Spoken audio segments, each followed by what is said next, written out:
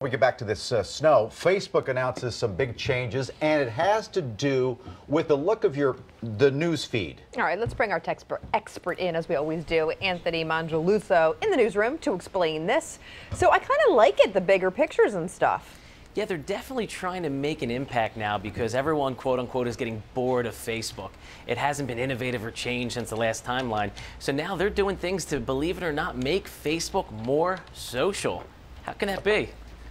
How can it be? Yeah. Well, what they're doing is they are adding new news feeds where, for instance, if you follow a particular celebrity or you want to see different things from just a special group of friends, that you'll have custom news feeds. And what Mark Zuckerberg is trying to do is make the largest interactive, customized newspaper now with Facebook. So it is a major change.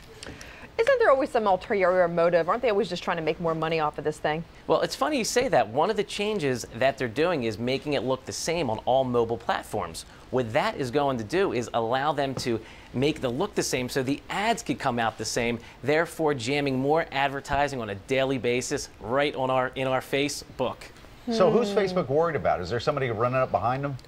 There's so many social media outlets out there. We typically talk about Facebook, Twitter, but if you go online and Google, there's hundreds of thousands of social medias. Yeah. And now Pinterest and everything else is really, yeah, it's everything. So there's a lot of competition in that world.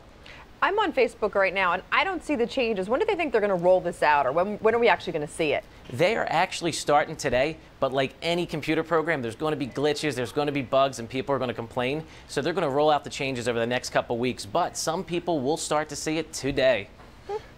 Huh. You know, I just figured out where everything was on Facebook. I No. It's all changing again, and you know what? The polls are out, and over half the people already, without seeing the changes, don't like them. Anytime Facebook makes a change, people get angry. Well, it's risky by Zuckerberg. I like the new graphics. I like the bigger pictures and stuff like that. We'll just have to negotiate it and figure it out. Thanks. Thank you. Have a great weekend. Yes, you too. Listen Stay to warm. you.